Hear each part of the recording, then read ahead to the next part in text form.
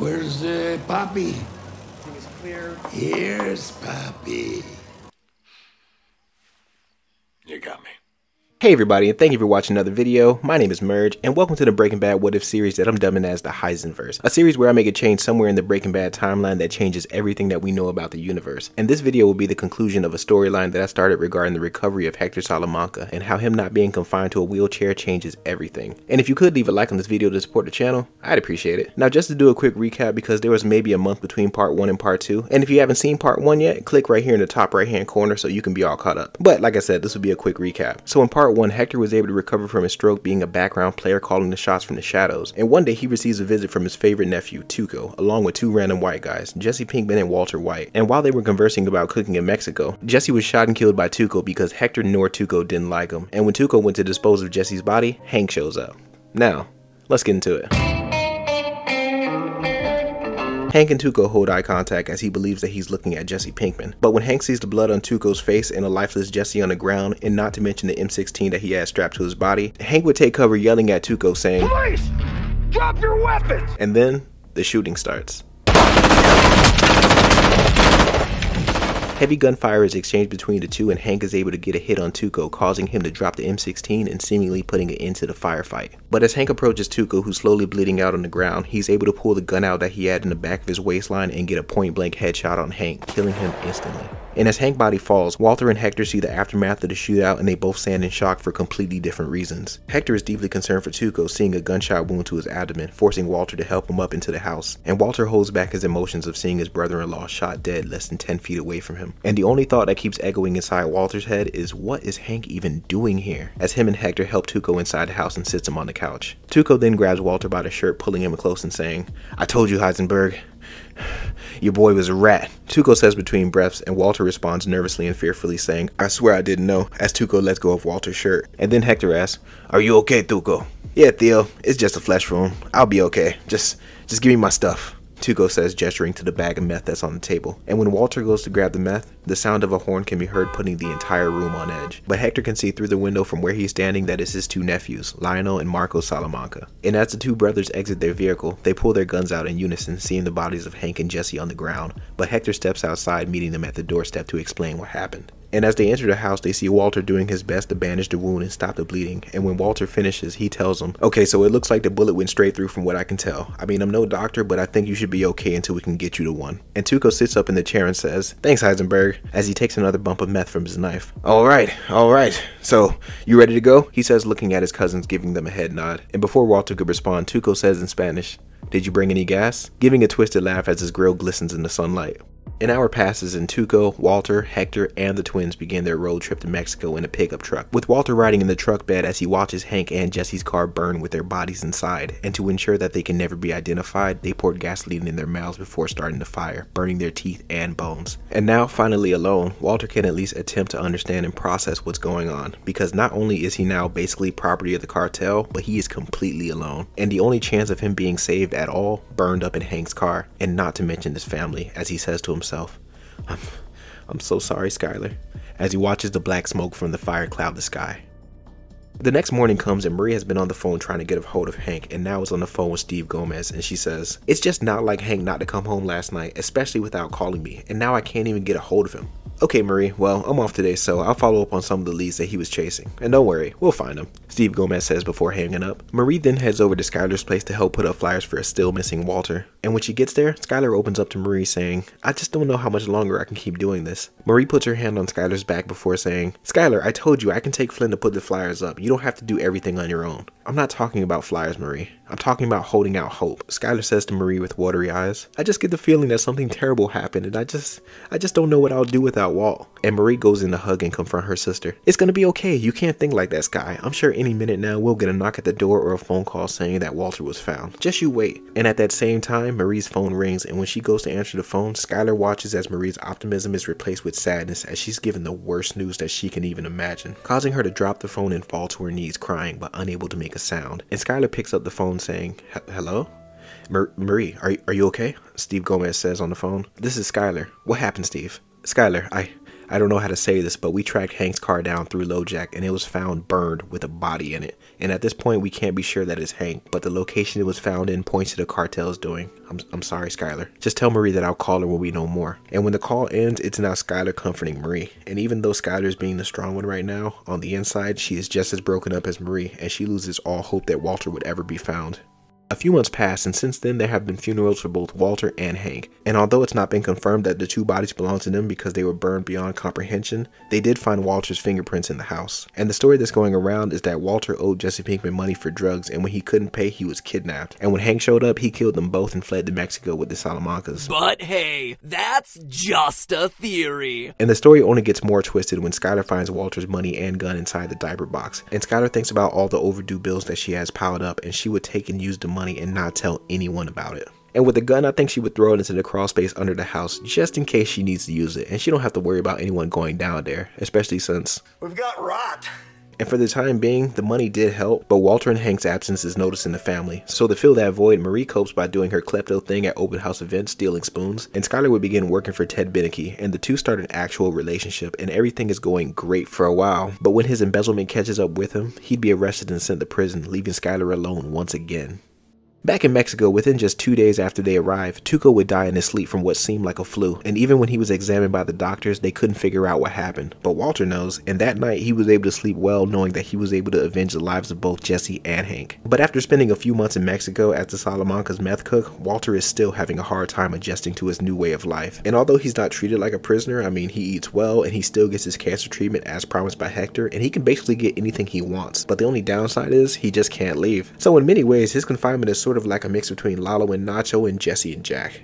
And one day while Walter's finishing a batch, Hector approaches him and says, "Tomorrow we're gonna have some visitors and they want you to teach them how to cook so they can learn from the best." Hector says, smiling as he puts a hand on Walter's shoulder, and Walter responds saying, "Okay, no problem, but who are these visitors?" "One is a chemist like you, and the rest are, let's say, business associates, nothing to worry about." And with that, Hector leaves Walter to prepare his lab for his visitors tomorrow. Because just to fill in some history, since Walter started cooking for the Salamancas, they have been the top earners for the cartel. And even though Gus has Gale and the distribution, they still can't compete with Walter's product, making the Chicken Man second behind Hector in the eyes of Don Eladio. But in the attempt to keep the peace, Juan Bosa would force Hector to have his cook teach Gus and his chemist how to cook the legendary Blue Sky meth. And it's ironic because when Gus first sat down with Don Eladio, that was his idea. The next day passes and Walter is introduced to his visitors. "This is my chemist, the best in the world, Hisenverse," Hector says, speaking for Walter as he shakes the hand of Gustavo Fring. "It is a pleasure to finally meet you. My colleague tells me that you're brilliant, and we can't wait to see what you have to show us." Gus says with a casual smile, and Walter says, thank you, I appreciate it, but it's all basic chemistry," returning the casual smile back to Gus. And Gale chimes in saying, "A humble man, I see. Well, I tip my proverbial hat to you, sir," extending his hand to Walter, then continuing to say, "Gale Bedecker, and it is an honor to meet you, sir." And as he shakes hands with Gale, Walter smiles and then responds saying, "It's nice to meet you too." "Shall we?" Walter says, gesturing to the lab, and Gale says, "After you, good sir." And while Walter is showing Gale around the lab to familiarize him with the equipment, he also tries to find a way to subtly hint to Gale for help. And thinking on his feet, he places a periodic table near a desk and jokingly says, "It all starts with this." And Gale responds, nearly laughing, "Don't even get me started." There's holmium and helium and hafnium and erbium and phosphorus and francium and fluorine and terbium. And Walter begins talking about his process, saying, "Okay, so a few key things to keep in mind during the cook to ensure the best product is when it comes to cooling, I use a helium-based cooling system." He says, pointing to the element on the table, "And when it comes to lithium, I only use half." And again, he drags his finger over the lithium element on the table. And stick with me now, red phosphorus. Walter says, smiling and tracing the word help from the elements with a slight panic in his eyes. And when Gale looks from the periodic table, then up at Walter, his eyes grow big, reading the message. And before Gale responds, Walter says as a cartel member passes by, "And as far as changing goes, there's facilities right in the next room." And as Gale walks towards the changing room, he looks back at Walter before he enters, making Walter kinda nervous, but at this point, he's kinda gone too far to go back. And while Walter waits on Gale, he writes a note basically detailing who he is. And as he finishes, he's startled by Hector, who says, "I see you two are getting along. Just don't teach him too well, okay?"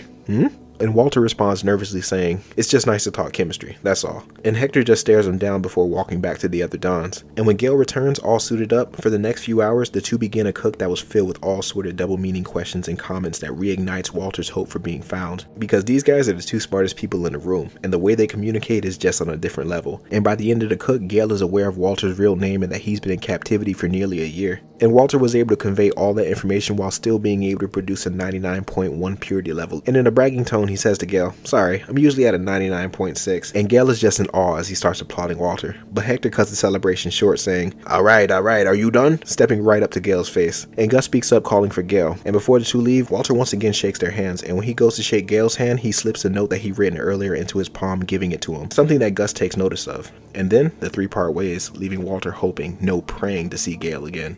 While Gus and Gale are discussing what they learned during the cook, Gus would ask Gale, "May I see the note that was given to you before we left?" And for a split second, Gale considers lying before he pulls the note out of his pocket and gives it to Gus. And Gale tells Gus, "I didn't mean to keep it from you, Mr. Frink. I just wanted to wait until we were far enough away."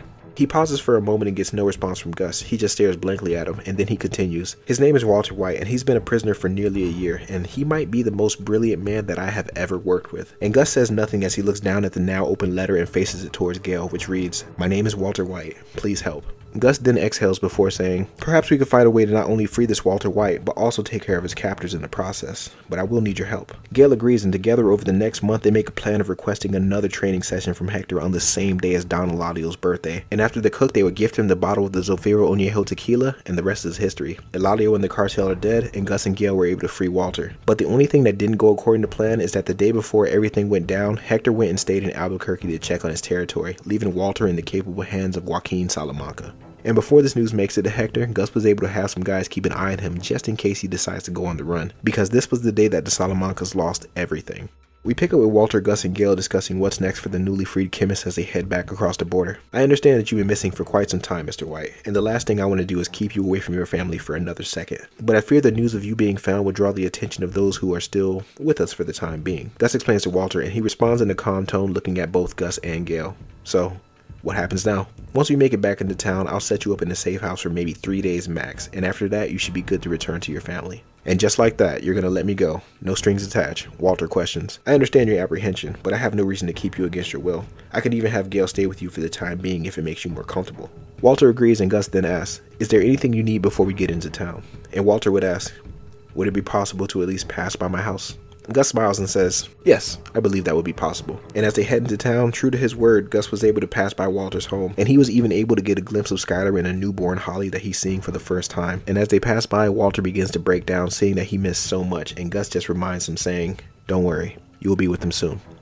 And for the next 3 days, Walter and Gale bond over their knowledge of chemistry. And while the two enjoy a cup of coffee, Walter would ask, "So why did you come back for me?" And Gale smiles before saying, "Well, besides from it being the morally right thing to do," Gale says jokingly, "you're also brilliant, and you being where you were would have just been a waste." Gale says, looking down into his cup, "Well, if I haven't said it enough, I'll say it again. Thank you. And who knows, maybe one day we can work together again," Walter says, holding his cup up to Gale.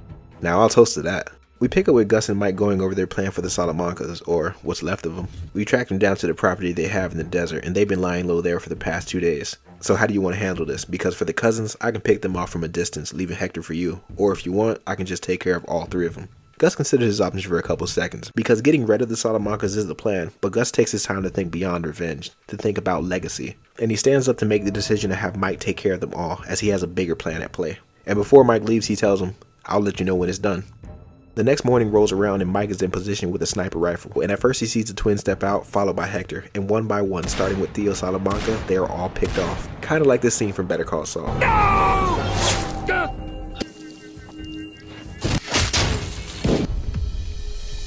Mike then calls Gus while still looking through the scope and says, "It's done. I'll bring you back a souvenir." Mike says, referring to the Salamanca's necklace. Gus then hangs up and calls Walter from the safe house and says, "Are you ready to go home?" And Walter says, "Are they gone?" "I assure you, Mr. White, you will never have to worry about the Salamancas again. I have a man that's on his way to you right now that's going to have you work on your alibi. Take care of yourself, Mr. White, and maybe one day our paths will cross again." And Walter says to Gus, "Maybe one day," and the two hang up.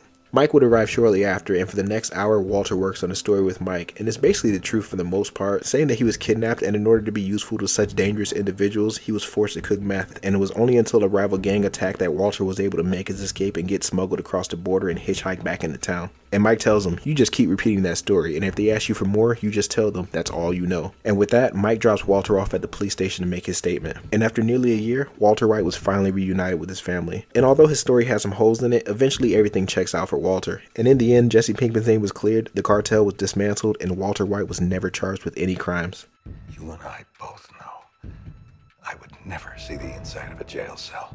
A couple weeks pass and Walter and his family are all out getting lunch at a Los Pollos Hermanos restaurant. And when Walter gets up to ask for a refill, he sees Gus, but this time is blending in plain sight manager Gus, which kind of takes Walter off guard because he's not acknowledging who he is. And Gus would ask, "Is everything to your liking today, sir?" And Walter responds, "Everything is perfect. Thank you." Gus would then give Walter back his cup and says, "Is there anything else I can do for you today, sir?" Not at this time," Walter says. "Well, if there's nothing else, you enjoy the rest of your meal and welcome home," Gus says before walking away to wipe down tables. And Walter returns back to his family to finish his meal, and before they leave, Walter would tell them to go ahead while he goes to the restroom, but actually he goes over to talk to Gus, and when he approaches, he just says, "Maybe there is something you can help me with." And they look at each other without saying a word, but they both understand what's happening here. We then cut over to Gus showing Walter the laundromat and then the lab underneath, only to be greeted by Gail at the bottom. And when the two reunite, Gail says to Walter, "You want to cook?" starting the beginning of a long and fruitful partnership.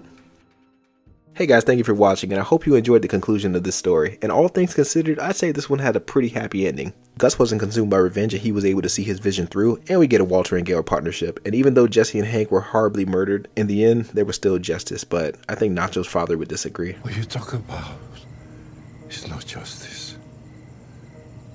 What you talk of is revenge.